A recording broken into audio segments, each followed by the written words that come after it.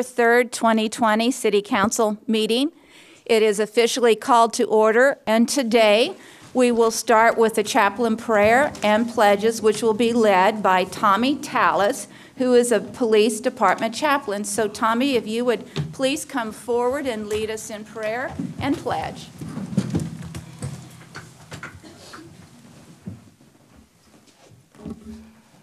Today is kind of a unique situation, as you might recognize, with not only the meeting of the City Council, but also Election Day.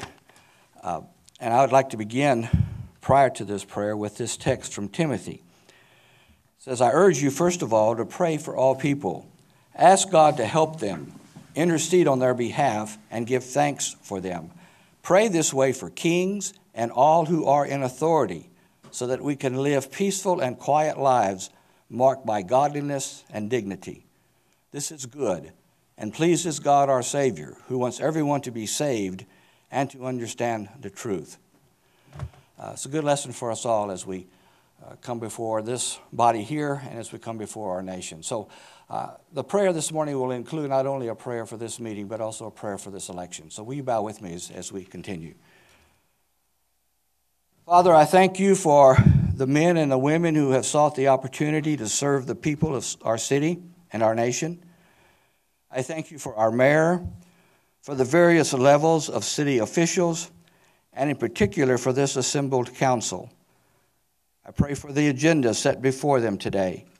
Give them wisdom and insight of what would please you and what would benefit those who live and work in and around our beloved city of San Angelo. Help them to act with character and conviction. Help them to listen with understanding and goodwill. Help them to speak with charity and restraint. Give them a spirit of service. Remind them that they are to be stewards of the authority granted to them by the people of this city. Grant them to be the leaders your people need. Help them to see the humanity and the dignity of those who disagree with them, and to treat all persons, no matter how weak or poor, with the reverence your creation deserves. And finally, Father, renew them with the strength of your presence and the joy of helping to build a community worthy of its citizens. Lord, on this election day, and as the events of this day continue to unfold, we seek your clarity and your peace. We know that you are with us and for us, and we gather to seek your counsel. We ask your divine intervention for a peaceful and orderly election. We pray that you would be honored by the process and the results of this election. Your word tells us your plan is not to harm us, but to give us a hope and a future. We believe you, and we believe your word, and we thank you for your faithfulness and your everlasting love. And so we ask for your special hedge of protection over our nation and all its people this day, and for this very important outcome, whatever it may be. Lord, we thank you for humbling yourself as you chose to walk alongside us as a man. Help our incumbent and our newly elected leaders to be willing to walk alongside each other and their constituents. We know that our leaders have different opinions and priorities, but we pray that you give them the wisdom to navigate differences and to work together to strengthen our country. Remind us in this election year that you have called Christians to be one body. May there be a new movement of collaboration and respect in our nation's capital and throughout the country. We pray these things in the name of your Son, who came to give us peace. Through Jesus Christ our Lord. Amen. Amen. Now will you join me as we have our pledges of allegiance? I pledge allegiance to the flag of the United States of America and to the republic for which it stands, one nation, under God, indivisible, with liberty and justice for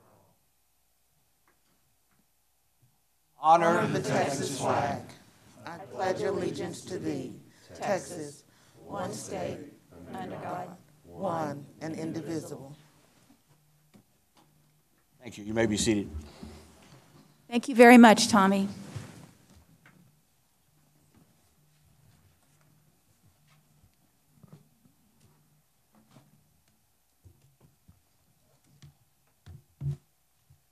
Today, this is a very rare occasion because we have no proclamations or recognitions today. So we will move into the public comment part of the agenda. I will first ask if there's anyone in the audience who would like to offer any public comment. If not, I would like to share a few comments and some numbers provided to us by Shane Plymell of Community Medical Center. But first, let me, Shane, what'd I say? Shannon, right? I think I got all that confused somehow, too many yeses in there. Thank you for that. I want to thank all of our citizens for their commitment to take personal responsibility to ensure our economy stays strong. I want to thank everyone for supporting our business community so they can continue to be successful. And I want to thank our citizens for their commitment to take personal responsibility so that they may remain healthy. Your commitment ensures your family, friends, and neighbors are safe. This past 7-day period, we had the highest number of tests since we started tracking the COVID testing. And so we had 2,314 tests administered, and that was up by 36 from the previous week. And the previous week was up 173 from the week of 10/9. And from the week of 10/2, it was up plus 107, or plus 79. So we continue to increase the number of tests given, which obviously would result in a number of positive cases with that. Our positivity rate is now at 15.9%. We've talked about the 15% line, meaning that is a time period when we exceed 15% that we should all be concerned about our community. And that 15.9% is up from 13.7 the week before and up from 10.1 the week before that. So we've gone from 10/2, or October the 2nd, from a 7.7% positivity rate up to the 10/30 time period of 15.9%. This past week, we had 376 positive cases, and that was up from 317 the week before, and that was up from 230 the week before that. Positive cases by age group. We continue to see the age group of 20 to 29 being one of the areas with the greatest growth from the week before. But in all cases, from 0 to 19 up to 60 to 69, the cases continue to increase. The 70-plus number of cases continues to stay stable and is not increasing. Our hospitalizations, and this is a key number because it is a number that the governor has asked us to really stay on top of. So at this point, we have 37 people in the hospital, 7 of which are in ICU. That is down 1 from the week before. And as a percent, that is around 6% of the hospital capacity. So today, or as of yesterday, we are still in a good position as it relates to hospitalizations. The pending lab tests, meaning those that we don't have results back, have increased from 38 the week before up to 186. And so what we do, again, is ask everyone to take personal responsibility to help us as a city to continue to move forward and have a safe community. So thank you for that commitment. We will now move into the consent agenda. I will start by asking council members if they have items that they would like to pull from the consent agenda. I'll start with Billy. Yes, Mayor, item F. F. Okay. Lane? No, ma'am. Lucy? Item N. N. Harry? O. O. Tom? Nothing to pull. Tommy? No, ma'am. Okay. We will start then by asking for a motion to approve all of the consent agenda with the exception of F, O, and N. So may I have that motion? So moved, Mayor. Billy has made the motion. Second. And a second by Lucy. With that, any public comment? With no public comment, we'll take a vote. All in favor of approving the consent agenda with the exception of items F, O, and N, say aye. Aye. With none opposed, the consent agenda is approved. We will start with item F.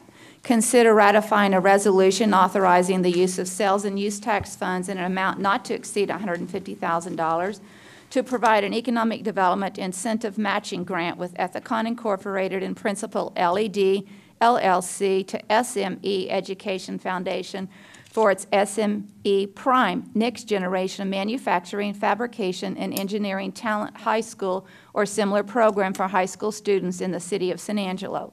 Guy, thank you for coming forward. Do I have, Billy, did you pull item F? I did, yes, thank you, Mayor. Address your concerns or questions? Good morning, Guy, how are you? Good, thank you. As I was telling you a little bit earlier, I was so excited reading about this program, and I wanted to hear just, kind of a brief summary.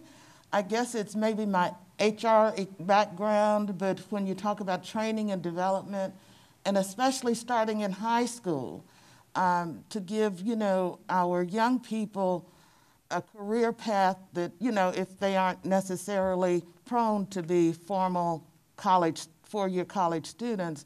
I thought this program sounded so fascinating. So I not wanted to hear your summary of it and kind of the timing of when you think it will be moving forward. And, you know, are there any obstacles or anything that the council should consider, you know, at this point, other than approving, you know, this grant? Thank you. Thank you for pulling this particular item to give us an opportunity to talk about it, because we're very excited about the program as well. SME Prime stands for Society of Manufacturing Engineers, Partners in Manufacturing Education. And what that does is it allows a partnership between the San Angelo Independent School District, our manufacturing partners, Ethicon, Principal LED, to come together to provide education within our high school system. This will be provided to all campuses. The training will actually be held at the West Texas Training Center. And also the students will be able to actually get certification.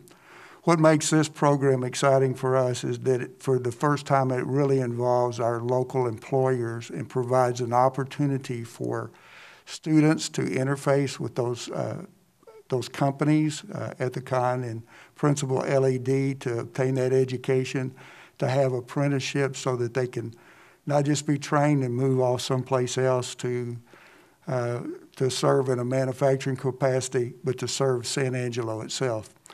This is the initial program. There are only 2 of these high schools. San Angelo will be the second high school in the state of Texas with this program. It's administered by the SME Prime Foundation that has courses set up and that sort of thing, but it's really dependent on what our local manufacturers want. Over time, those partners will change. In this initial 3-year period, Ethicon and Principal LED are putting up $150,000 for this program, with the Development Corporation putting up $150,000 to get the program off the ground. So I'd be glad to answer any other questions that you might have. And the timing, Guy? The timing is there has to be curriculum developed, and that's already being done through the San Angelo Independent School District. And so the program will begin next year in 2021. Thank you. Lucy, I think you had a question? Yes, Guy. How many students are we talking about? Well, it will really depend on how many want to pursue that, but the initial estimates that we got from the school district is about 200 students. That's a lot. That's a lot of students. And again, they will travel to the West Texas Training Center for this, just as they do in other type programs. Another aspect of this too is not just training if you want to go directly into that vocation from high school. There's that aspect of it. But if you wanted to become a manufacturing engineer, these courses are all valuable in preparing you for a higher education in that discipline. How does that relate to dual credit? I'm not. Or it doesn't? Well, I'm not exactly sure how that would happen. Yeah. This would be part of, well, dual credit, I think, pertains to students taking high school and then in college. That's a good question, and I'll have to find the answer to that one. I hadn't actually thought of that aspect of it. You would hope that not only would they provide the training, but they would benefit from it, right, education-wise, in terms of courses. Correct. Other questions from City Council? Okay, with none, would you like to go ahead and make that motion, Billy? Yes, I move that we approve item F on the consent agenda. And a second, please? Second. A second by Tommy. Any public comment? With none, we'll take a vote. All in favor, say aye. Aye. With none opposed, motion passes 7-0. Very much. Thank you, Guy. Thank you, Guy. We will now move into item N. And item N is as follows. Consider amending the Low Income Assistance Program Agreement with Concho Valley Community Action Agency to allow customers to receive assistance twice annually and to increase funding for 2020 by $100,000 with CARES Act coronavirus relief funds. Allison, you're up, and Lucy, do you have questions? I don't have any questions. Allison, I just wanted you to explain this item to the viewers so they'll be able to know what is available, what resources we have available for them in case they need help. Okay, yes, ma'am. So in July of 2019, we entered into a contract or agreement with Concho Valley Community Action Agency. We provide $50,000 of funding annually on January of each year. With 2020, those funds were used almost all completely before mid-March, which is when I would say the true effects of the COVID or coronavirus in Tom Green County or San Angelo area took its effects starting then. So funding wasn't available for the economic hardships that people experienced after that. Concho Valley Community Action Agency has been granted their own funds that they have used, and they utilized all of those up, and they said there are still people in great need for utility assistance. This program requires that they be within the 150% of the poverty level based on the number of people in their household. And so we wanted to amend the contract so that those that maybe receive funding in January or February, if they're still going through those hard times right now, that they can receive assistance again. And really just to add more money into this program. I've already discussed with Brian and Lorelei, following the approval of this agenda item, we would, obviously try to promote that and encourage people who need that assistance to go to the Action Agency. And I know that the Concho Valley Community Action Agency also does their own campaigning when they receive additional funds. How many months in a row may someone apply for it? Is it a one-time, one-month assistance? Currently, the agreement states one time per year, so one time annually. And so that's why we're wanting to amend it to twice annually. Okay, do I have questions or comments from anybody else on council? Okay, with none, Lucy, would you like to make a motion? Yes, ma'am. I move that we approve item N on the consent agenda. Do I have a second? Second. Second by Lane. All in favor? Any public comment? With no public comment, we'll take a vote. All in favor, say aye. Aye. With none opposed, motion passes 7-0. Thank you. We will now move into item O.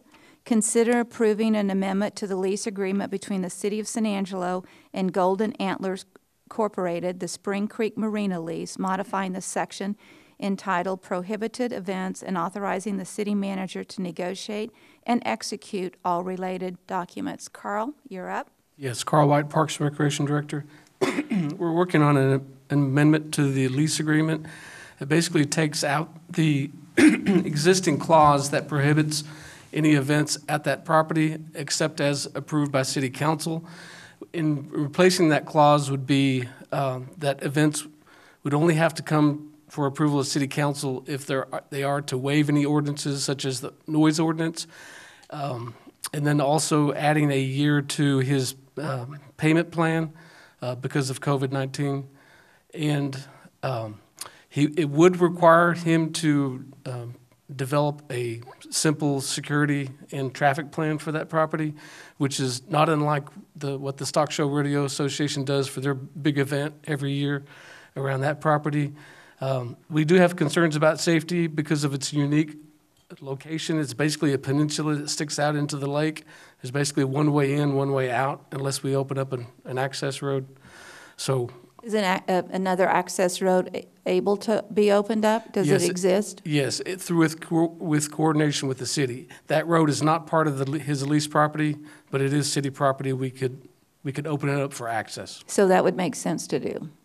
It would, but he would have to coordinate that with us. Yes, okay. Harry, I think you pulled this item, so you probably have a question? Really, the only thing I wanted to do was make sure that the citizens understood what this new proposal entails and what it prohibits. It saves a lot of phone calls on the backside if they know what we're approving right now. I know Tommy gets big time, And for some reason or other, they think that this councilman can do a lot of stuff in a lot of areas in the community, so I do also. So I just wanted citizens to understand what it entails and what it prohibits. Okay. So with that, I'll make a motion to approve as presented. All right. With that, do I have a second? And there's a second by Tommy, I think. Any public comment? With none, we will take a vote. All in favor, say aye. Aye. Motion passes 7-0. Thank you. We will now move into, that concludes the consent agenda, so we will now move into the regular agenda. Comments regarding items on the regular agenda may be made by the public when each item is discussed as outlined above. Applicants, proponents, and appellants are accepted from the time limit above and must limit their remarks to less than 5 minutes. So with that, we will go into item A. Consider approving an infill empowerment zone request for infrastructure funding for up to 50% of costs for water lines, sewer lines, fire hydrant, and roadway construction costs in an amount not to exceed $136,400 for the Denny Addition, Section 2. Presentation is made by Elisa Denny. Introduction made by Planning and Development Services, John James. Thank you. John James. I just wanted to make a couple of points before Ms. Denny comes up. As is noted in your packet, if you recall, we created an infill program that allowed for $5,000 per new home that's constructed in the designated infill areas. Then sometime after that, we created this second program that allows a developer to come to you all to request basically additional funding. They can pick one of the two programs. The $5,000 is an automatic. If you come in an infill area with a new home, you're guaranteed the $5,000 as long as funding is still available. With this program that Ms. Denny is applying for, this is the second program wherein she presents to you a proposal, and what you're authorized under the program to do is fund up to 50% of infrastructure costs. That could be water, sewer, roads, et cetera. And so I just wanted to remind you of the two different programs. And one other point, you have set aside $200,000 for this program for this current year. I guess 3 homes have been pre-authorized already, so that's $15,000. So basically what you have left for the remainder of the year is about $185,000 for both of these programs. That one set of funding covers both programs. It's not 2 separate funding sources. So with that, I'll turn it over to Ms. Denny to make her request. Mayor, can I ask a question? Yes, for you John? may. So John, tell me like this, what happens at end of our budget year? When does our budget year quit so this infill would replenish? October 1st. And Okay. so we've just started a new year with the new $200,000. So it's got to go basically 11 months. Right. Okay, thank you. Okay.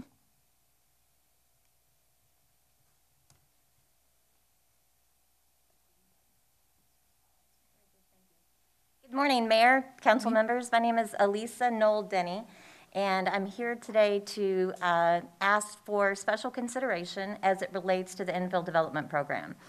As we just learned, there are 2 separate wings, I guess I'll call it, of that particular program. When we talked about the $15,000 that's already been allocated for 2020 at this point, I am one of those homes, right? So I applied and will receive $5,000 for the very first home, which will be established in the Rio Rancho. Wonder where I got that name, huh? And so basically what I'm proposing is I am proposing that we go ahead and grant me the money so that we're able to move forward with our plan for the 16 single-family homes that you previously authorized. You may recall that had to do with my partnership with Baptist Memorial and my moving homes into that area. Okay, so what I can tell council, and the reason that I'm confident that you'll agree with my request, is that with my establishment of 17 single-family homes in this area, this is something that basically prior to my entering into this endeavor has been non-existent. Case in point.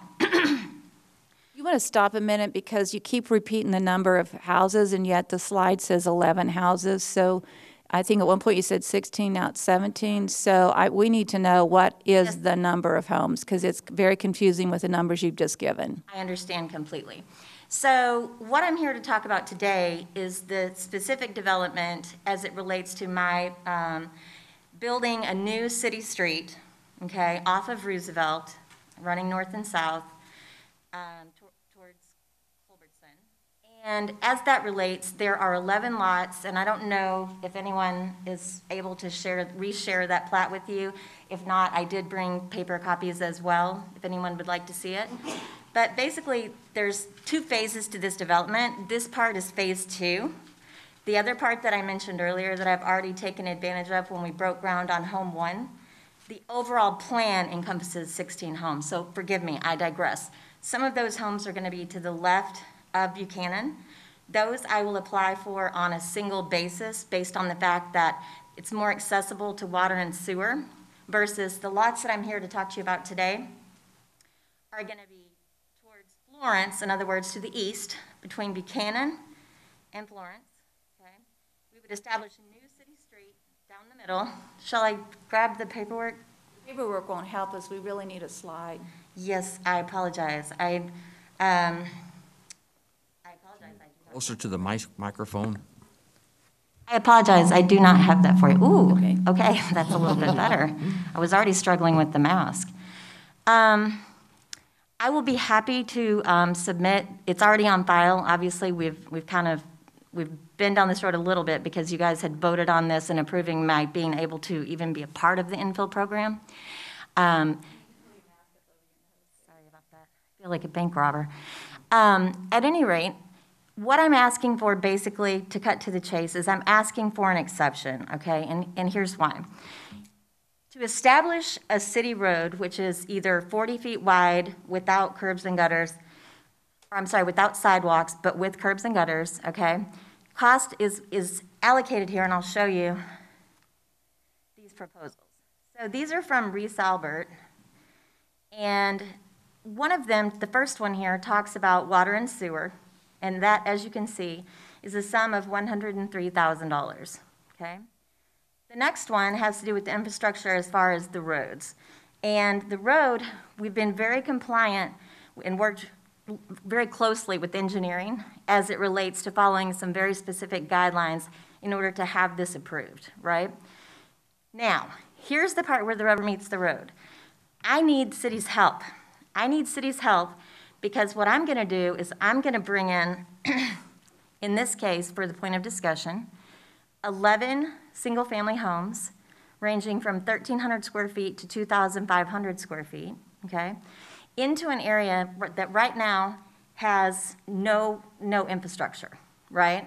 So there is no sewer available. It's a substantial job, right?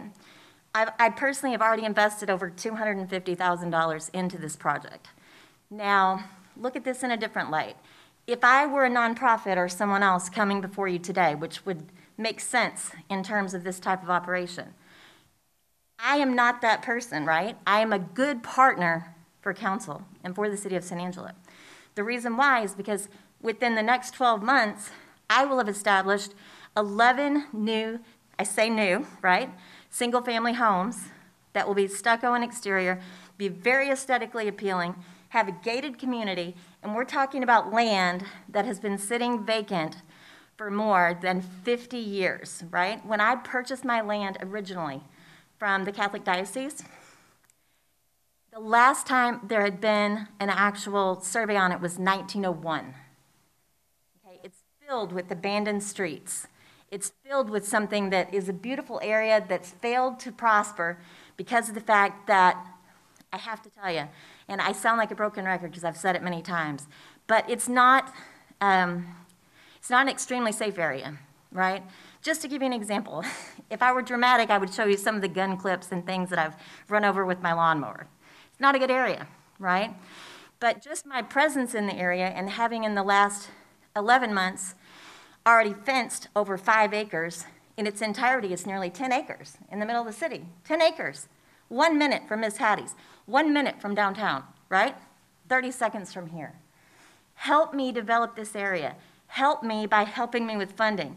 All I am is a private citizen. I'm just a girl. You can see I have no one here. I have no wingman, right? But I've invested a tremendous amount of my personal money and my father's money, who's my partner in this project, Charles Knoll, because it's a vision. And I proved that would work. We've already broken ground on House 1. It's really coming together, right? But what I'm asking is that for this amount, if you are able to help me with this, we are able to generate a very quick, immediate tax base and income in terms of water, utilities. It's just going to generate revenue for the city. And for lack of a better way to express it, it's just going to help clean up the neighborhood and move San Angelo that direction. I mean, I intend to, and you guys, I don't know if you recall it or not, but I'm putting in a community garden. I mean, it's a big deal, and it's well received by the people. When I started this project 15 months ago, I had friends and colleagues and people that I'd never met in my life say, you don't want to live over there. No, that's not you, right? You're not going to be safe. And I said, it's not going to be safe if we don't make it safe, right? Somebody has to move the needle. Somebody has to step up and have enough vision. And frankly, just to give you a little light on everything, when COVID took place, or when COVID came upon us, I'll say, I'm 51 years old, and I thought, you know what? I'm going to do something. I'm not going to be the person that at my funeral they say, well, she traveled to Brazil, she traveled to Costa Rica. None of that matters. What did I do to help someone else, right? Because this is not about me. This is about San Angelo, the city that I love, and it's a win-win for the city. And let me just tell you what the proof in the pudding is. This part of the subsidy, the part that you help with the utility installation and infrastructure, last year, guess how many people took advantage of it? That would be a 0. No one. And I'm told that the funds did not roll over, okay? So I don't want that to be the case. I can help move this forward in a way that the infill program was designed to work, right? So I'm not asking you to give me anything. I'm asking you to please partner with me, 50-50, just on this aspect. That's my story. Do I have questions? I had a question for John. Don't run off, Alyssa. I think we'll have a few questions for you, too. Yes, sir. John, we approved a $5,000 for, I believe, 8 units some time ago. That was in the last fiscal year, is that my understanding? Yes. Okay. So is Tom Thompson related? We're in a new fiscal year, and we've got a maximum of $200,000, of which this request is $136,400. So Alyssa? Well, we only have 185,000 because there's 15,000 already spent. And did you receive that 15,000? One grant, yeah, 5,000. So of the 15,500 is already spent on this project. So you really only have 185,000 left. That's what I asked, if it Yeah. was in last fiscal year. No, this is this year. Okay, so we've already made that approval in this fiscal year for the original amount. Yes. Okay, very good. So that answers one of those questions. Okay. Do I have questions from council? Just a comment, Mayor. To me, this is something, when we struggled to figure out something and we ultimately came up with the program, to me, this is a valid use of those funds. To me, this is the city participating in economic development. I like the project. I would even throw out there for the council, if we do this, that we then talk about where we can get some more money to replenish those funds to maybe help someone else with a project similar to this. I like the project. I do. Do I have other questions or comments? Let me make one more comment.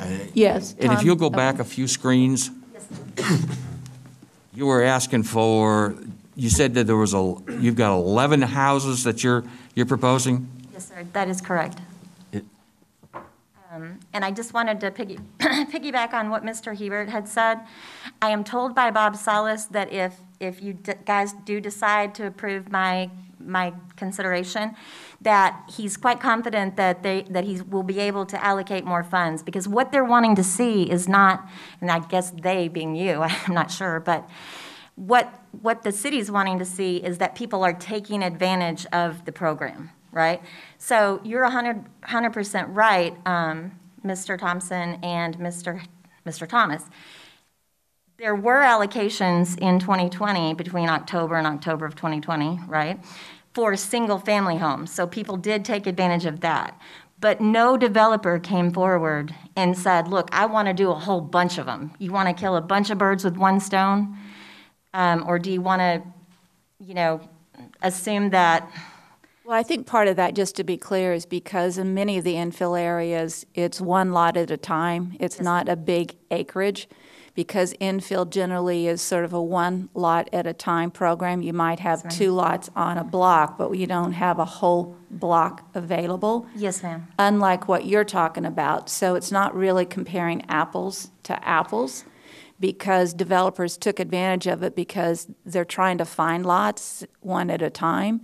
And so it's not really a good comparison, but but the idea behind the infill was to develop areas that in the past have not been developed and to help support some of the infrastructure costs. Yes, Mayor, I understand completely. And I'm not sure Bob Salas,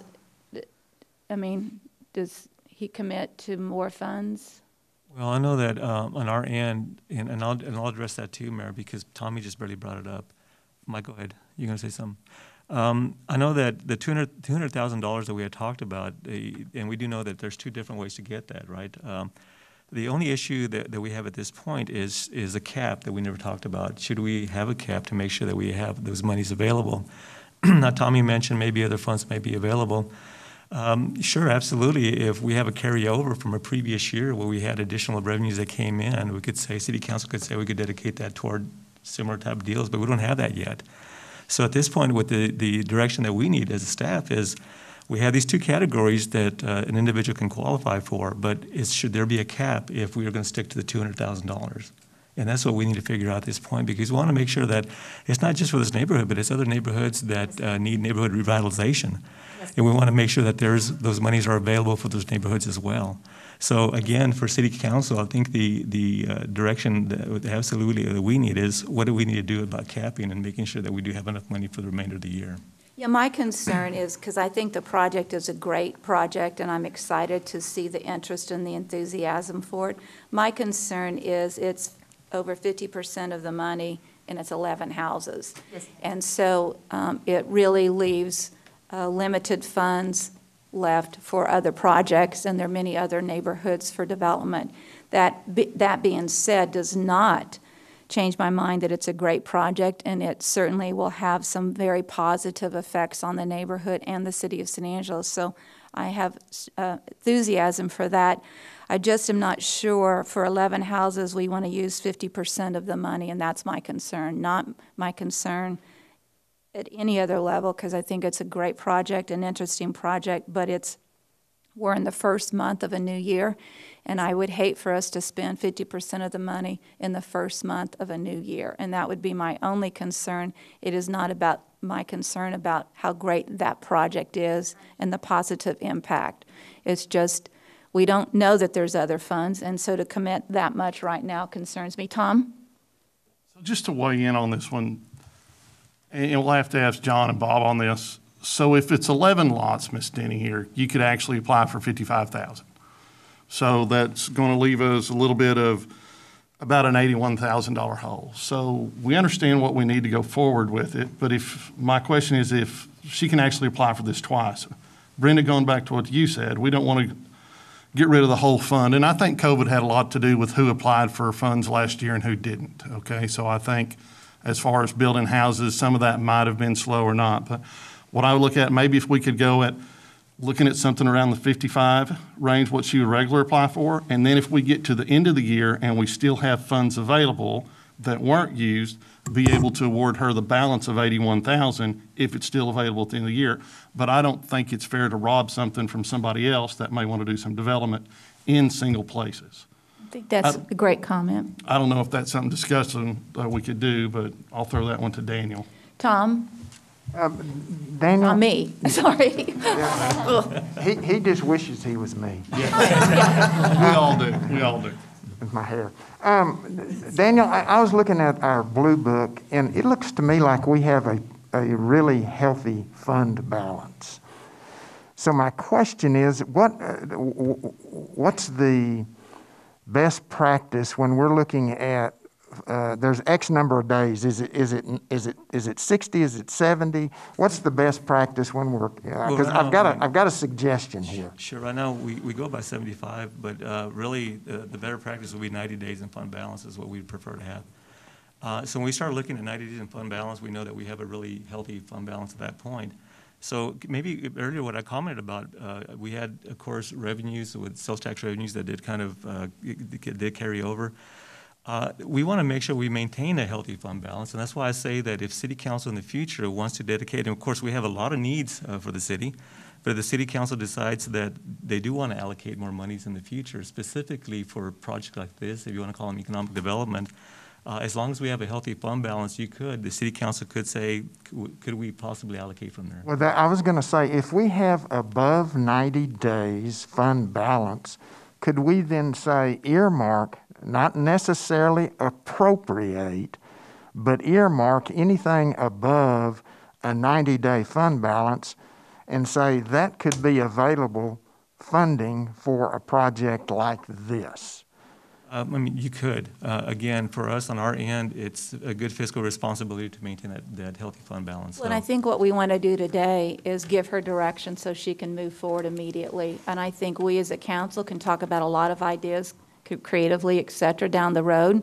But I don't think today's the day to come up with all of the other options in terms of what we might be able to do. But obviously, there's some things out there. I think what we want to do today is say we're willing to commit X amount of dollars today and let her move forward. And then as time goes by, we can take a look at and see what other issues might come forward for this. Harry? This project is in my district, and I certainly want to support it in some way. I just am concerned that using 136.4 out of 185,000 is, when we're only basically 30 days, 45 days into this fiscal year. So what Tom Thompson said makes a lot of sense to me. I can support that. So, Tom, you want to make that? That won't go far. Tom, then you want to make, oh, wait, Billy? Before we move, I would just, because I support this project 100%, what you have described to us, Ms. Denny, is certainly a need in a community that has a need for, this type of housing to certainly help people out and to enhance the neighborhood. So my question to you is, if we were to move forward with something like Councilmember Thompson has mentioned at the $55,000 level, what impact, what effect would that have on your project? Thank you for asking, Ms. DeWitt. You'll notice on the screen here, I do have a visual. This was my original proposal for the 11 lots to planning and zoning. You'll see that it utilizes flag lots rather than utilizing a city road, right?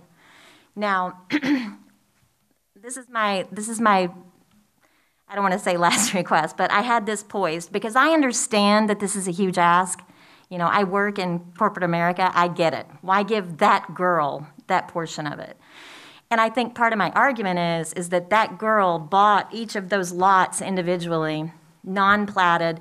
They don't have any utilities, and they're not accessible to utilities. That's why this is such a crazy amount of money, right? And then in compliance with everything that the city is requiring in terms of engineering, for example, another fire hydrant be put in, a 40-foot road. I mean, it's a little bit, it's kind of overkill to a certain extent. So, to answer your question, Mr. Witt, $50,000 will not help me make this project. However, if I can get council to support me on the project in front of you, which right now flag lots are still a viable option, right? As far as planning and zoning is concerned. If we can get your support today, if I can get your support, no money, but if I can get your support on a plan like this, then I believe that $50,000 would enable me to do that project essentially. Because the main cost here, in addition to the water and sewer, is the road. And frankly, the road's not even in keeping with my vision of that's as wide as Roosevelt in the middle of, 10 houses, right? Very short, the whole intention of this is to make this place appealing. Make it, when you drive across the river, it doesn't go from beautiful park, right? All scenic, into blight. I have people using the restroom in homemade toilets where I'm building my house, right? This is something that I understand. I'm just one person and I don't want to take away from potential of someone else. But you guys have to understand, I've been working on this project all through last year. That's how I know that no one took advantage of this portion of the program. And I was told that the funds would roll potentially, but they didn't. So they didn't help, right? I couldn't move fast enough. I just wasn't that live. So I appreciate very much, Mr. Hebert, your suggestion, and I can feel the support that you guys are giving me. I don't feel, embarrassed or upset or hurt or anything like that. This project will happen. It may not happen to the tune of 11 additional houses because I may have to put one house there, right? But the problem is I can't sell those lots, right, which are valued on the tax rolls, right around between $6,500 and $8,500. I can't sell those as buildable lots because no one independent person can buy one lot and then afford to do the sewer. You know what I'm saying? There's no way that they could afford it. That's why it's never been developed, right? So that's my reasoning. But if I have to, I can build, 4 or 5 houses total on the 10 acres. I can take advantage of the $5,000 infill, which I would. But that would be the most that I could afford to invest as just a person, just as a private citizen. I don't have any backing other than the Bank of San Angelo. And I'm not a rich woman, but I believe I am a visionary, and I believe that while we do need to develop certainly other areas of the city, I believe that the proximity of my project to city center is invaluable, especially considering the fact that we're doing all the renovations on Chadbourne. You may or may not know I work for Fox, KIDY Fox, so I'm very familiar with the area. And I think it's the area that the city needs to go, in my opinion.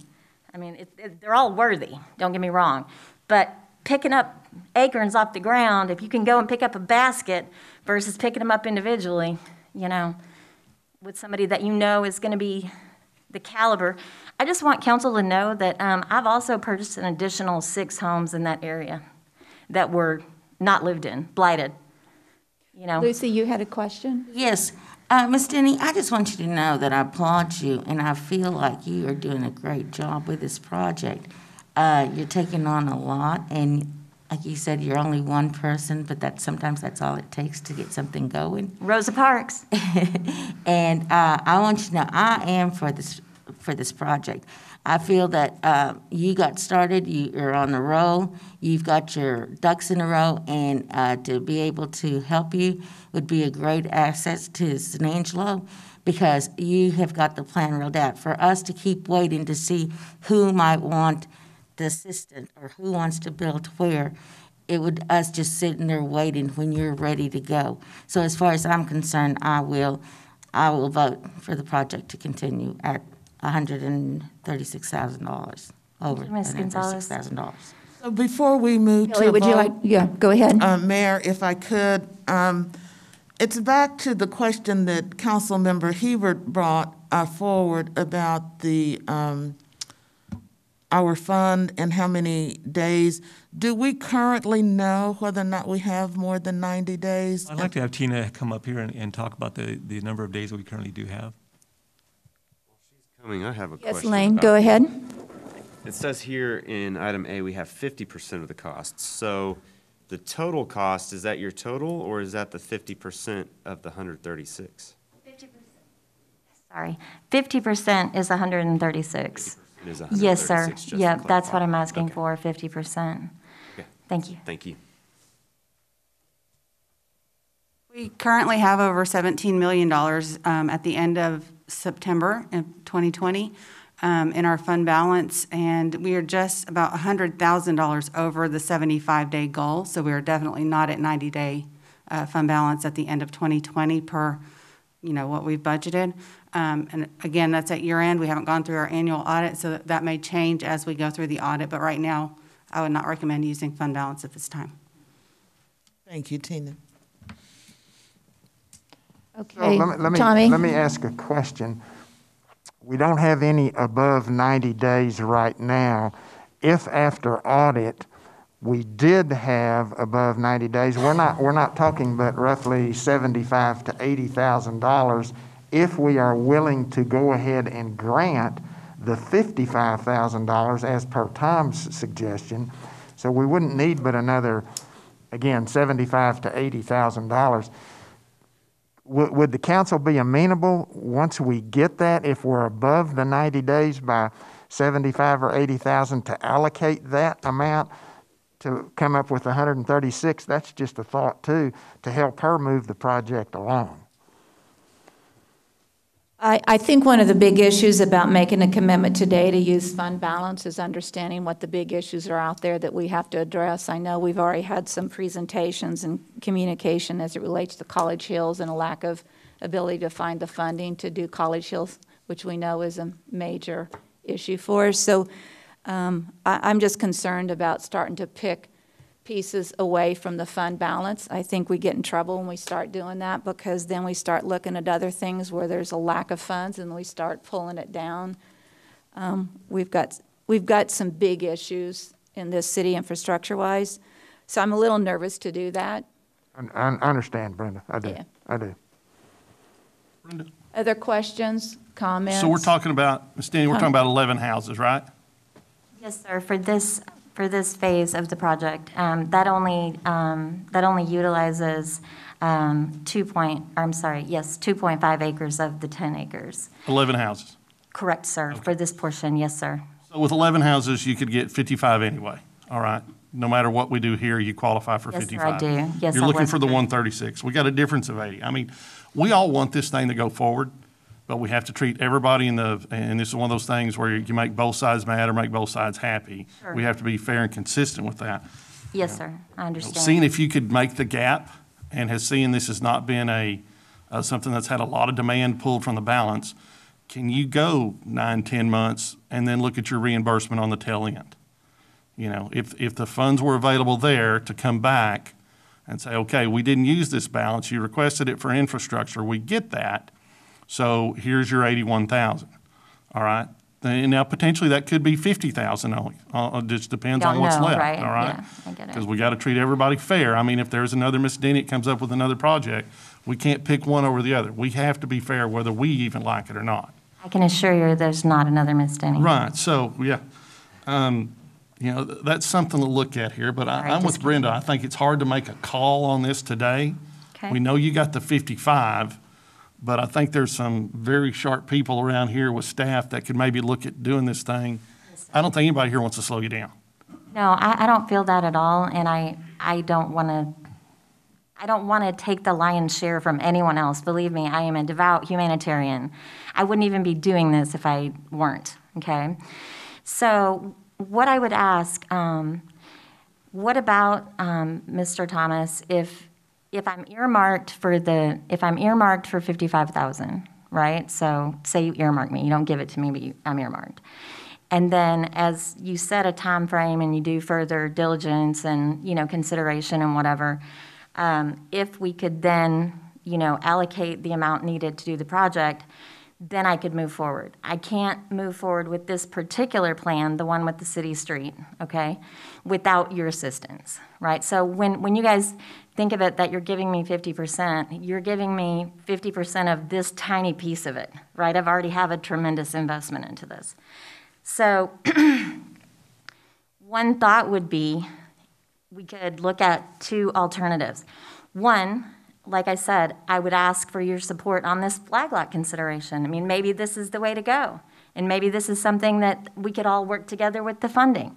And maybe the outcome would be very similar, right? It doesn't matter to me either way. I just want to take, you know, in total, 16 homes that are going to be torn down and taken to the landfill, right, over to this area. And frankly, Baptist Memorial is willing to work with me like over the next year. They really believe in me and they're fully vested. So they're willing to wait as I can move forward. So I guess in answer to your question, will I wait for you? Absolutely. Do I think that someone else is going to come in and take this money? No, I don't. But I don't know. I'm not a fortune teller. So could I ask for, in lieu of being able to make that decision today, which I fully respect, Mrs. Mayor. I understand, and I appreciate those that have expressed support, because I feel like I'm supported by everybody in here today. How does council feel about potentially recommending this plan, the plan that you see in front of you? Mayor? Yes, please. She already has a plan that's approved that is not this plan. If she wants us to consider this plan, she can go back through the process and get this plan approved at the Planning Commission and bring it before you, and at that point in time, decide on the funding. But it's not something that's on the agenda today to be decided. It hasn't gone through the proper process. She has something else approved, and so it's just not possible to make that deal with her today. So the reason, thank you, Ms. James. The reason that I brought this today was, in fact, planning is the one that put this into the PowerPoint for me. So planning is aware, and I have met with planning regarding this already. Was it approved? No, because what they wanted was me to play ball with engineering, right? And do the other plan, which is considerably more expensive, right? So my ask is that if we can't do the one, if I wait and we can't do the one, you know, will council support me? I understand that I have to comply with planning and zoning, but believe me, I've studied this with SKG Engineering in Russell Gully to the nth degree. So I know what's possible and what isn't. And at this point, flag lots are still allowable. And I realize it's not on the agenda, and I respectfully, sorry, just had to interject there, because this was specifically pointed out by Aaron Vanoy that, I should address this in the event that y'all didn't, feel that giving me the lion's share was fair. Can I ask, on the homes that coming from Baptist Memorial, were those given to you? Did you have to buy those homes, or were they free? They just were, for the cost of moving them? Yes, just for the cost of moving them, which Baptist Memorial had estimates for $35,000 per home to have those demolished and taken away, as you can imagine, because they're on slabs. So it's a big endeavor. Me personally, what does it cost me just to move it? Just one home? $40,000, just to move it. And then I have to recreate foundation, I have to make driveways, I have to make, garages. When you move a house, garages can't be made into a garage, so you have to make that interior space and then add a garage. I mean, the cost, it just becomes exorbitant. And when you look at the proposal before you with the city street, at that cost that the city is requiring and that I'm willing to comply with, I have $35,000 invested before I ever start the project of moving the houses into each lot. $35,000, right? I think that would be normal of a plat for any developer if they had a big piece of land. I don't know all the rules and regs, but maybe you can. Mayor, if we could, we definitely want to do everything we can to assist and work with our developers, and we appreciate your investment in the community. Sure. What I propose is to allow Rick to work with planning department to take a look at this optional flag lot configuration and see what we can do to move that forward. I would appreciate that. Sure, we could look at all the details and make sure that on our end, anything that we may have concern can be satisfied. We want to make sure that we can work with you as well. So if you give us that opportunity to do that, we would prefer to do that, though, and kind of work through this. That would be great. I think the other part is, and Elaine might be willing to, or might be ready to say this anyway, I'm looking at his face, I'm not sure what he's going to say. But, Let's see if we're yeah, on. but I think, one of the programs with this infill is the fact that part of the infill program was to help for infrastructure. Net effect is most in other areas, they're building a home from ground up. So the expense of building a foundation, doing the garage, doing whatever is a huge expense. So even though yours is a infrastructure cost factor investment, infill development is also about building houses from ground up. So you would have a reduced cost as it relates to building the home from ground up relative to perhaps some other areas. And so you have savings in that area compared to infill Right. development in other areas. So I think that also has to be taken into consideration.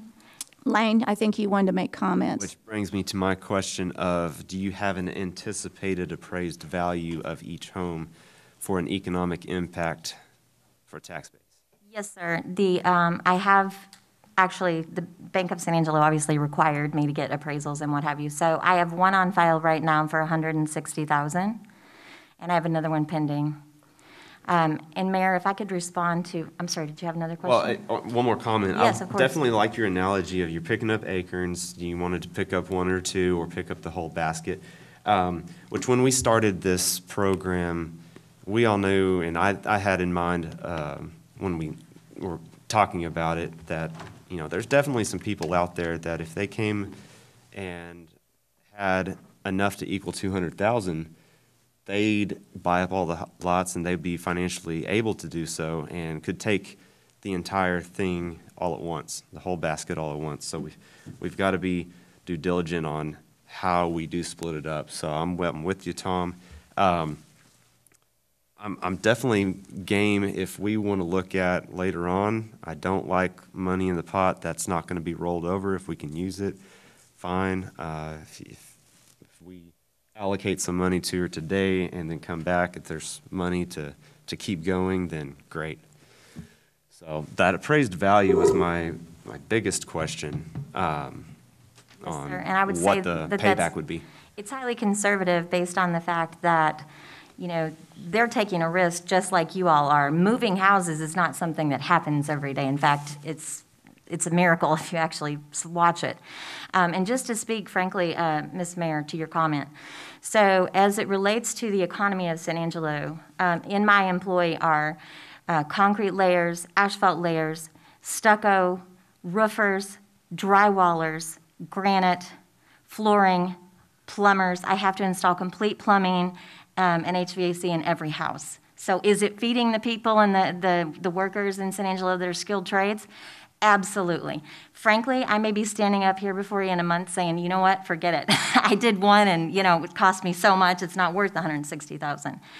And the lots in that area, I've had 4 different developers, all of which council would know their name, come out there and look at it with me and say, no.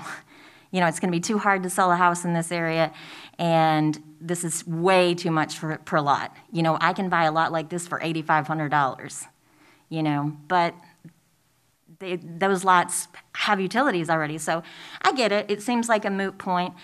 But, changing the world one starfish at a time, yes, it matters to the starfish, but if I can go get a whole bunch of them at one time with the big net, then I've increased my impact. I'm not just Rosa Parks. There was a quote in church yesterday, and it said, it was from Martin Luther King. It said, faith is taking the first step even though you can't see the rest of the stairway. So do I have the stairway to show you? No. Do I have, your support in your hearts? I think so. Yeah, I do. So, Mr. Valenzuela, if you would be willing to meet with me with council, with planning at some time. Be more than happy to do that. We can look at that. One way or another, I'm going to take advantage to the most of my ability of this program. I have plans for 24 homes on the 10 acres and allowing a common area to be enjoyed as it is right now by the deer and wildlife and the fox that I saw out there this morning, and also the people. Because I don't want to keep the people out. I want the people to be there. But I want to attract the right caliber of people that it's going to be a safe place for kids, right? Thank you for your consideration. One more comment, please, Mayor. Yes, go ahead, Lucy. I just wanted to say this. We're up here always saying that we need homes, we need builders, the people need places to live in. And I believe that you bring this to us, and then all of a sudden, we don't have what you need. And I'm sorry that that is the problem right now. I hope that you do get together with whoever you need to, with the city staff, and get this project going, because I think it's very beneficial for the people of San Angelo. And I also believe that when we say that we need something and somebody's offering it to us, we should look at it more carefully. Thank you. Thank you, Lucy. All right, with that, Tom, did you want to make a motion? How would we Somebody? phrase this? Yeah. Just to table it?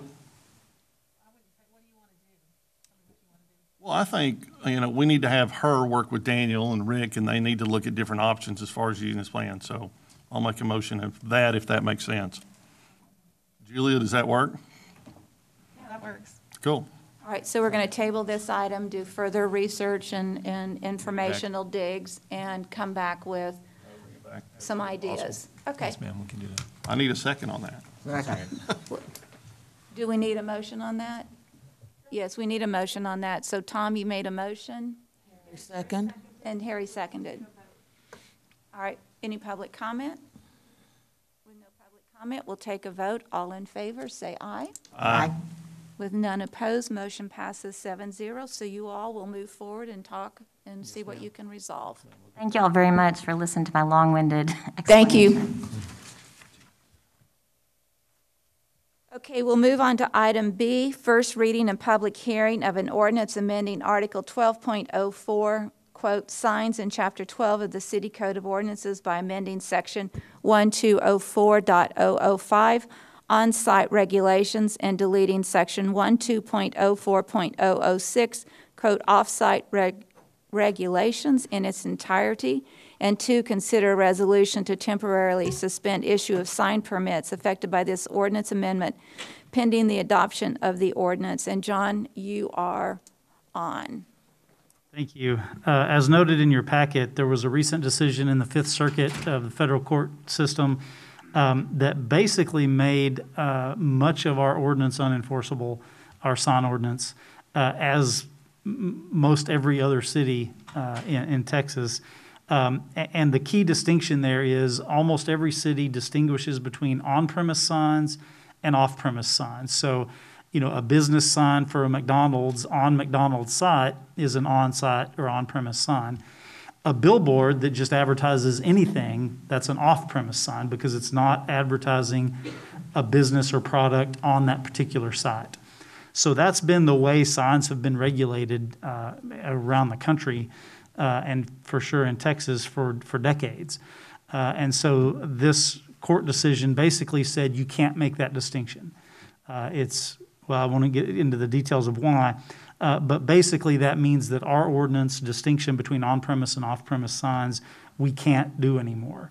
So we want to take a look at our ordinance, but because of this decision, our concern is that our current ordinance is unenforceable as it's written. So this is kind of a quick fix to make a change while we go back and look at the ordinance to see what bigger changes we might need to look at.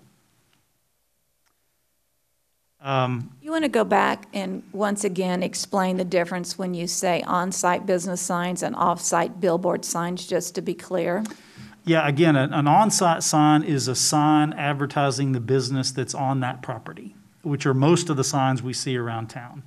An off-site sign is a sign that doesn't advertise what's on that property. And so typically it's what we think of as the billboard. So along the highway where you have a billboard that, advertises, a realtor or, whatever, stop at our business that's a mile down the road. And so that's really the distinction. And the reason it's a distinction is if I'm opening a business and I'm putting a sign on my site, I'm limited to a certain number of signs and a certain size of signs. What our ordinance does, it says if you're an off-site sign, a billboard, you can have a larger sign than is normally allowed. And so the concern here is if, without being able to make this distinction, a sign company or a business could argue, well, they should be able to get the largest size sign our ordinance allows. And I don't think we want the 700 square foot billboard signs to be able to go anywhere in town. And so what this quick fix So does. you don't want a billboard sign to become the on-site premise size of sign? Meaning if I'm a billboard person, I can have X. If I'm a business, I can have a smaller Y. And so what we're not wanting is the smaller Y to have the opportunity to be the big X. That's right. And again, we want to take a bigger look at our ordinance and bring back to you some considerations of different ways we could handle that. What this quick fix does is just basically keep everything the same as it is today. It just takes out that distinction between on-premise or off-site and on-site.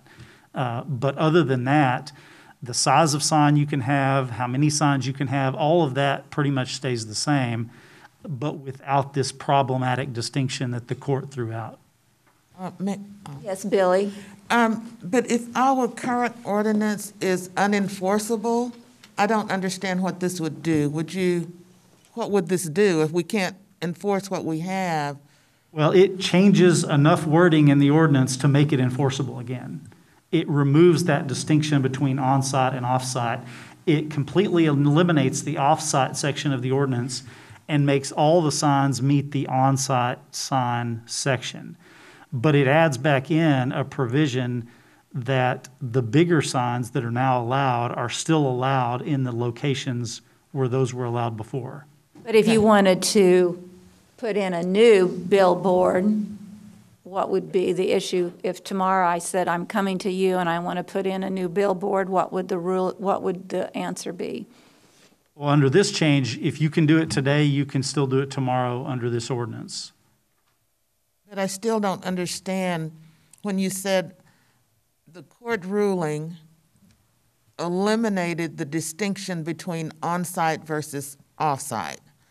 So if it eliminated that, and we're following the federal court's decision, where would we be, what am I missing? The court actually said, and my office has actually said this for a long time, that there was prior court cases at the Supreme Court level that reduced a lot of the restrictions on signs to what the content was.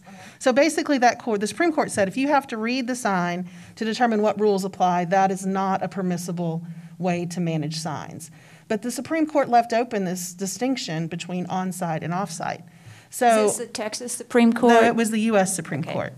And so at the time that decision came down, it just seemed intrinsically weird to me and to the attorneys in my office but they're still allowing on-site and off-site, but I have to read the sign to see if it matches the business on that location or not. The Fifth Circuit kind of closed that by saying, even on-site and off-site, you have to read the content. So it's not impermissible, but there's strict scrutiny applied to it, which we would never pass on a sign ordinance. So it said if you have to read the content on the sign, then that's not what's permissible. So that essentially, throughout the Fifth Circuit, removed the city's abilities to distinguish between what kind of sign I have on my place of business and what kind of sign I can put on a billboard. So when we were looking at changing our ordinances and what we were going to do, we first thought we'll just put a moratorium on all signs until we fix it. And that wasn't the right answer because new businesses coming in then would not be allowed to have a sign.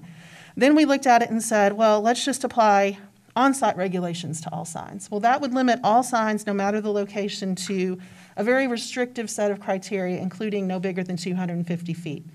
So that would effectively remove any ability for billboards to be in place or come into the city. And so when we spent some time actually looking at the provisions we have, removing the on-site and off-site words no longer makes these apply. You don't have to read it to apply these rules. It's really more location-based now. So in residential districts, subdivision development signs, and commercial districts, there's a set of rules that applies. And then we say, well, in addition to those, there's also these billboard rules, which were off-site sign rules before. We're going to keep those because those were all location-specific rules anyway. So you can only have 250 square feet signs, except in these areas, which is essentially where we allowed billboards before. So it was actually a pretty easy temporary fix. It might have consequences down the road. It is probably, if there's any consequence, we anticipate it might open a few more areas up for billboards, but it's certainly not, it doesn't look like it's going to restrict anybody's ability to have a sign. And it removes the impermissible determination that we have to actually read the sign to see what rules apply. Now we don't have to read the sign, we only have to look at the location, which is still permissible. So what if McDonald's wants to put a billboard in addition to their sign, you know, The only right places now? that billboards are allowed are the places they have been allowed, so they would not be allowed to do that. Now, if McDonald's wanted to give up their McDonald's sign on site and replace it with a Burger King sign, we can't stop them from doing that. But what if you had if I owned McDonald's and I had a big sign that the Golden Arches McDonald's, okay, which is the branding. But then I wanted a billboard on my location that was a flashing billboard that said $2.99 hamburgers today. Right. Today only. And then at 6 o'clock tonight, it says free sodas. Would that be allowed? No, it wouldn't, because the same rules, basically, as far as location is still in place. The Tom? only place that any sign over 250 square feet would be allowed is the places where we currently allow billboards today. So, Tommy, you had a question? Or Tommy, somebody said something. Tom was doing his stand-up comedy routine. I'd go for $2.99 and free sodas, I'd be in. Pretty hard with these masks on, sorry. So we're still limiting signs on most places by size. We're not limiting them by message. So again, if McDonald's wants to take down their Golden Arches and put up an advertisement for somebody else, they can do that, and we won't be able, under these rules, to prohibit that, whereas before we could have. I just want to be very clear, that was made up about the free soda, so nobody listening to this should assume that was not a commitment, that was not an advertisement, that was just an example. So no one take that and run with it, okay? Miss Hattie. Yeah. We're coming to Miss Hattie. Exactly. Mayor Gunner Sorry. says McDonald's is giving away. Yes, sorry, Eric Wilson, didn't mean to get you in trouble on this deal, sorry. So I think the other important thing that this ordinance does is it puts this ordinance in effect only until December 31st of 2021. So it puts pressure on the city to go and look at our sign ordinance and fix it. And at that point in time, you'll either have to extend that rule or this ordinance, or it will completely go away and we won't have any sign requirements, basically. So we tried as much as we can to remain status quo as far as locations, size, and all of those sorts of things without actually having to read the sign to see what it says in those locations. The sign ordinance is always a very emotional, controversial, heated conversation, and it has historically been that in this city. So I would strongly recommend that the only thing we do today is to make sure we don't change anything in the sign ordinance. If we have to adjust to a Supreme Court ruling, the question mark is that San Angelo is adjusting to it, or every city in the state of Texas is adjusting to it, and what timelines are we putting on ourselves that are not required? It's every city who has any kind of on-site or off-site designation. Both my International Municipal Lawyers Association as well as Texas City Attorneys Association sent out information about this ruling saying this basically invalidates any provisions you have for on-site or off-site designations, and recommended that we pass ordinances that are location-based, size-based, flashing light kind of parameters, but on-site, off-site is no longer permissible. I'm sure there's going to be an appeal, and so the Supreme Court might come in and say, nope, on-site, off-site still is allowed, and that would just mean we can put our ordinance back like it was if we want to. But for now, what we have is not permissible within the Fifth Circuit. So if there's going to be an appeal, why would we react now to changing the language if we think there's going to be an appeal and we have to come back and change it up again? Do we not want to wait until there's a final verdict? Waiting means we have no sign ordinance, and billboards can go anywhere they want, and signs can say whatever they want, and they can have how many ever they want. So to maintain the status quo, we have to make a change. Are there further questions from council on this issue as if we had a vote? It sounds like to me we don't even have a vote on this. Amend that we approve is presented. Okay. Is there a second on that? Second. I think there were 4 seconds on that, so we'll take every one of them. Any public comment? With no public comment, we'll take a vote. All in favor of our hands being forced on this, say aye. Aye. Okay, passes 7-0. Okay, item C. I guess we discussed 1 and 2, so the vote was on 1 and 2, just to be clear. Yeah, you read both of them, Okay, which just means to be that clear. until you read this on second reading, we won't approve any sign permits. Yeah. So anyway, Say that, that one more time, What- Teresa. Until next council meeting, when this is on second reading and is approved, we won't be approving any sign permits in the Okay, meantime. thank you. I just wanted that clear for the viewing public. Thank you. with that being said, are there any in the works in our offices right now that need approved? Because if they're sitting there right now, or is the desk clean of all those permit requests at this moment? I think if they had already submitted their request, we would have to continue to process them. That's what I wanna make sure. Basically, once their foot's in the door, we have to complete the process. Okay. We actually had a sign appeal that was supposed to come before you, then this decision was issued, and we were like, well, it's moot now, so enjoy your sign. So, Okay, so anything that's in the works now, if it fits within the regs, moves forward. Okay, with that, item C, first reading and public hearing of an ordinance approving case Z20-13, a rezoning from the light manufacturing zoning district to the general commercial zoning district, being 2.97 acres located at 1801 and 1819 Knickerbocker Road, and adjacent vacant lots located on Industrial Avenue between Market Street and Commerce Street. And John, you're on. Thank you. Again, John James, Director of Planning and Development Services. This is a rezoning. This is another one on Knickerbocker. As you may recall, a lot of Knickerbocker Road was zoned for light manufacturing. I guess the thought was adjacent to the railroad. 50 years ago, they thought this might become an industrial corridor. Obviously, it has not. And so we've continued to see more properties rezoned from the manufacturing to a commercial zoning. This is just another one of those. This is the Corona's a business and then a restaurant next door to it, as well as a couple of vacant properties behind it, all asking to go from light manufacturing to the general commercial. Is that property that you're showing all owned by one person or multiple persons? I'm not sure if it's all under one ownership. It is all one request, so the requesters are all, if it's multiple owners, they're all requesting the same action. Okay, just to be clear.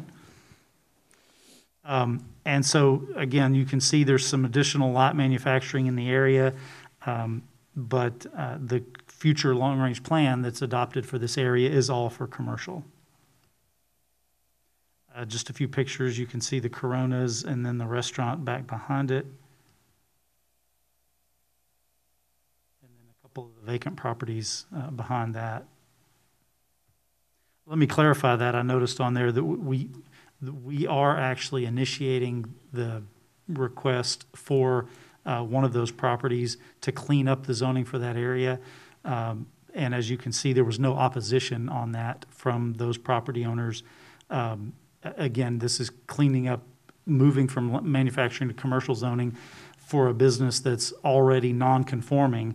So if their business burned down, they wouldn't be able to reconstruct it without this change. And so this just assists them, but it cleans it up for the whole block. So when we say zero in opposition, we're sure we had certified mail sent to the public, to the people who own those properties to ensure that they know what's going on as it relates to a change in zoning? Yes, absolutely. So we did use certified mail? Do we use certified? No, it's just regular mail. But I believe we spoke to those property owners of that particular business. What business is it, John? Well, Corona's is the business that is. So the application was actually made by the Corona Building and the people that own that. So Ms. Bunyard was actually the applicant along with Mr. Ridgway. The number 6, which is Bonsai Gardens today, it's a restaurant currently. As soon as they submitted their application, I sent in the U.S. Postal Mail a letter to the owner specifically explaining to them the rezoning. They are based out of, I believe, Illinois, so it was a little bit longer. I wanted to make sure I got it out as soon as possible. In addition to that, we sent out the 200-foot notices, which they also were sent. So they've had 2 letters sent to them one as soon as we could, and then one within the 200-foot requirement notice. So they've had 2 letters, and I have not heard or spoken to them at all. So we don't have a telephone contact number? No, ma'am. They're out of state. Well, I know, but they would still have a telephone. The business might. We don't have the property owner's telephone number. That is correct. Thank you.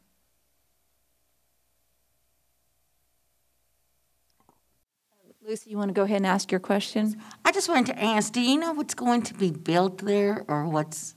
No, they have not indicated to us what the future plans are for that.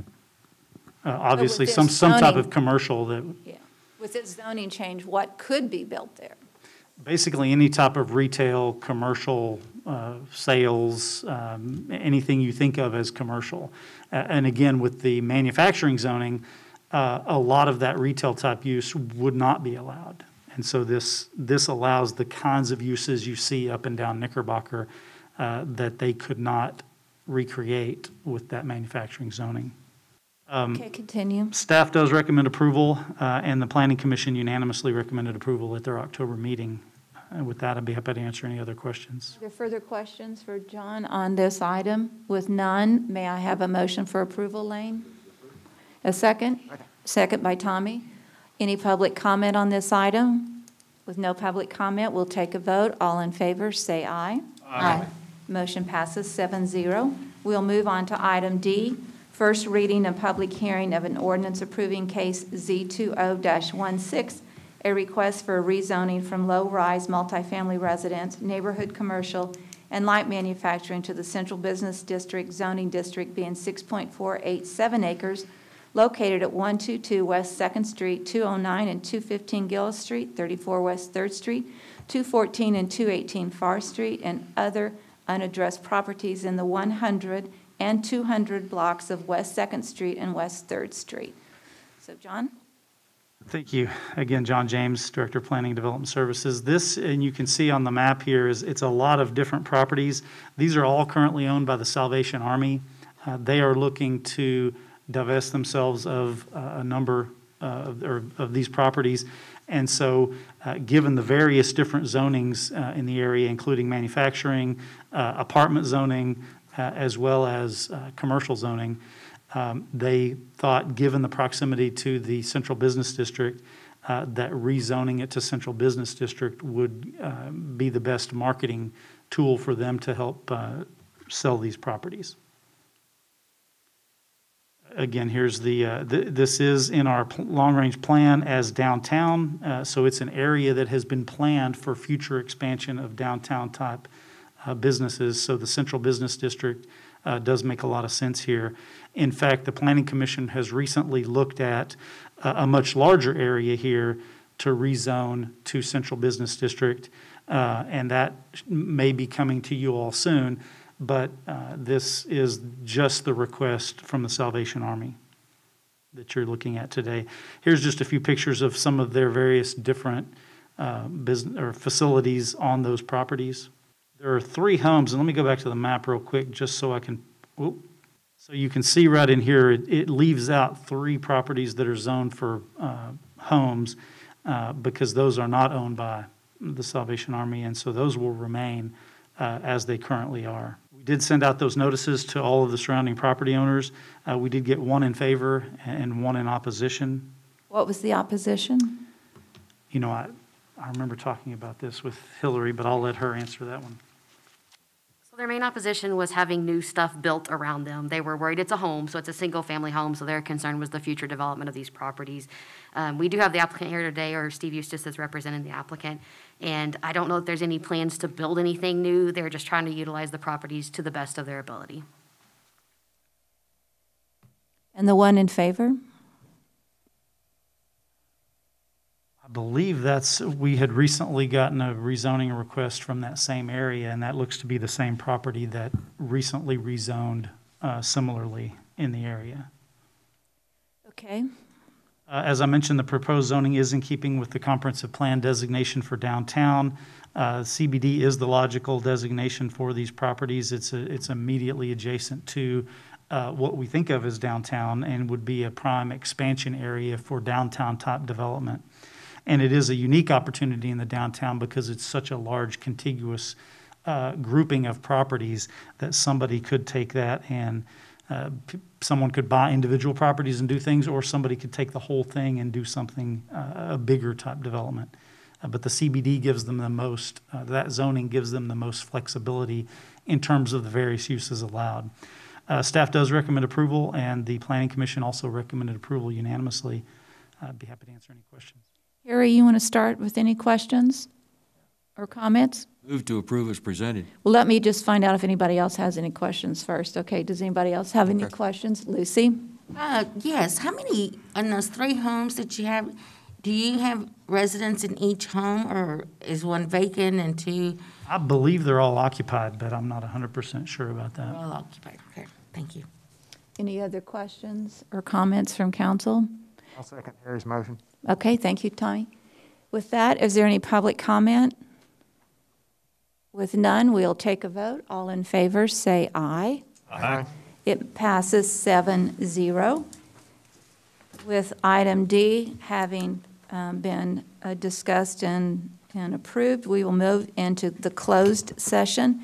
Executive session under the provision of Government Code Title V, Open Government Ethics, Subtitle A, Open Government, Chapter 551, Open Meetings, Subchapter D, exceptions to requirement that meetings be open under the following sections. A, 551.071, consultation with attorney regarding wastewater treatment plant, TCEQ permit, WQ 00106410003. Item B, 551.087, business prospect economic development regarding San Angelo Regional Airport, Mathis Field. And item C, 551.074, personal matters regarding the annual evaluation of the city manager. With that, we will move into closed session, and let's do it. Order.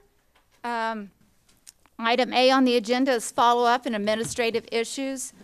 We have called this meeting back to order at 10:56. Item A is consider items discussed in closed session if needed, and there are no issues to discuss. And item B is consideration of approving various board nominations. Airport Advisory Board, Bruce Partain, SMD 1, to a first term, and Teresa Special, SMD 2, to a second term, both ending October 2022. Do I have a motion for those approvals? Move.